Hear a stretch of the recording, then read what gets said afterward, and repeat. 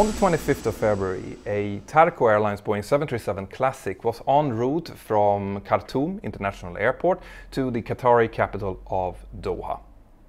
About 30 minutes into the flight crew realized that they weren't alone in the cockpit, because out of its hiding came a big feral cat, after what we have to presume is a catnap. The cat proceeded with attacking the flight crew and just behaving in a very random and aggressive way. The crew did several attempts to try to restrain the unwanted passengers, but to no avail. The cat was just too aggressive. So in order to avoid a catastrophic event, the crew decided to make a U-turn and return back to the original airport of Khartoum. Now, Khartoum's ICAO code is HSSS.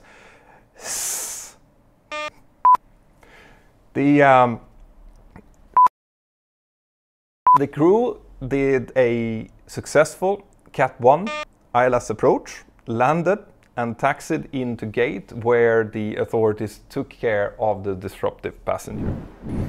Now, it is unclear at this point if this is going to be categorized as a hijacking, but I have a feeling it won't. Now you might ask yourself, how can a cat possibly access the cockpit in that way, and where could it possibly hide?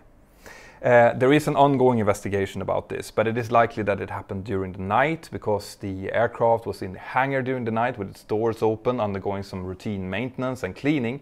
And this cat, who was a feral cat, so it wasn't a pet, probably managed to get up one of the steps and snuck into the cockpit. And behind the captain's seat, behind the circuit breaker panel and under the jump seat, there's actually a quite big area where a cat could potentially hide. Now, is this an isolated freak event? It actually turns out that another event was categorized the same. Back in 2004, a Belgian carrier suffered a very similar incident when a pet cat called Jin escaped out of the holder that the owner had with it. You know, some airlines will allow you to take smaller animals into the cabin.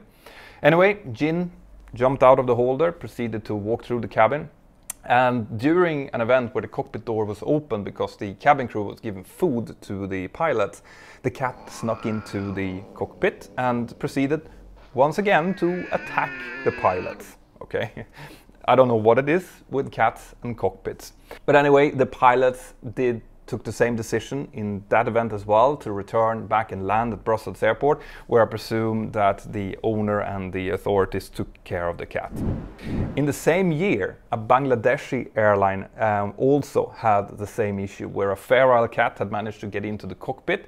It attacked the pilot once again, and in that case the pilot decided just to continue to the destination, but at least one of the pilots needed to get first aid care when they got down onto the ground. And in fact, in the beginning of last month, on the 8th of February, we reported in mentorpilot.com, which by the way I hope that you've bookmarked by now, that a flight photographer was out walking around the airport in Tel Aviv and took a photo of the cockpit of an El Al Boeing 737-800 that had been in storage for 2 weeks. And when he zoomed in on the cockpit, he realized that the cockpit wasn't empty. There was actually a cat taking sun in the cockpit on the captain's side.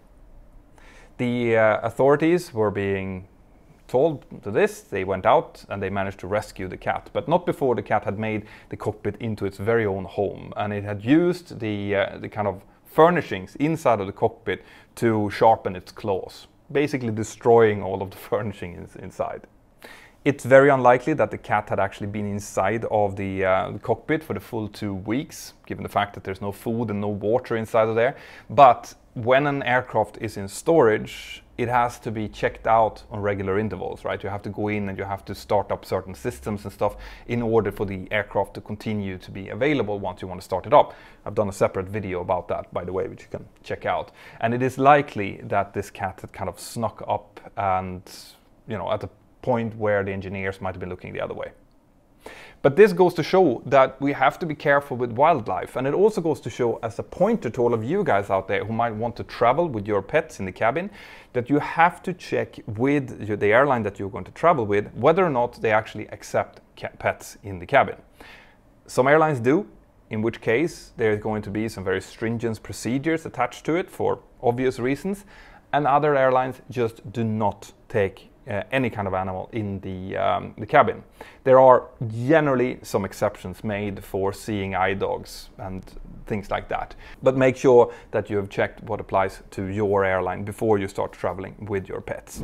And that's it, guys. I just thought that this was a really interesting story. If you have seen some stories that you want me to make a story about, well, then contact me on either Twitter, Instagram, here on YouTube, or wherever you find me. You can also send me an email on news@mentorpilot.com, which is our hotline. I hope that you have subscribed to the channel, and if not, do it. Guys, before you go and see the cataclysmic blooper reel that's coming at the very end of this video, I want to let you know about a new feature that we're doing on my Discord server. Now, if you haven't signed up to my free Discord server, you have a link up here and in the description below. And we started doing quiz nights, aviation trivia nights, all right? My administrator, Jack, is great at doing these things. He's put together a huge question bank with aviation questions, and you'll get 30 to 35 questions, multiple choice, and the quicker you answer them and the more correct you are, the higher score you'll get. And at the end of the quiz, there's going to be a high score, and you see where you're going to place yourself. I typically place very low in the field myself. Now, I want to send a huge congratulations to Naturally Herb, who won last week's challenge. Fantastic job. And if you want to take part in this and maybe be the winner next week, well, then go and sign up to the Discord server, and I'll see you in there. Have an absolutely fantastic day, and I'll see you next time. Bye-bye.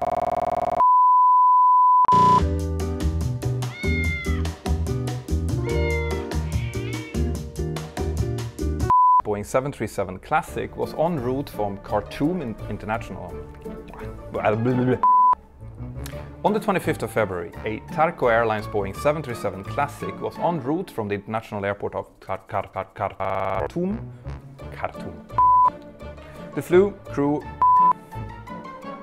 The crew flew a Cat 1. It might have happened during the night, where and in fact, and also, but this also serves as a reminder for you guys if you are they tend to have a